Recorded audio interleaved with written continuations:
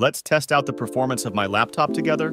I have a Lenovo Legion Slim 7 with a 4060 and an AMD Ryzen 7840HS. Let's run some benchmarks.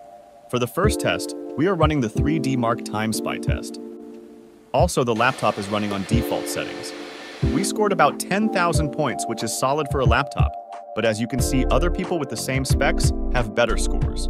In the Fire Striker test, we have the same experience. Let's run a Cinebench test for GPUs. By the way, the laptop was about 40 decibel loud.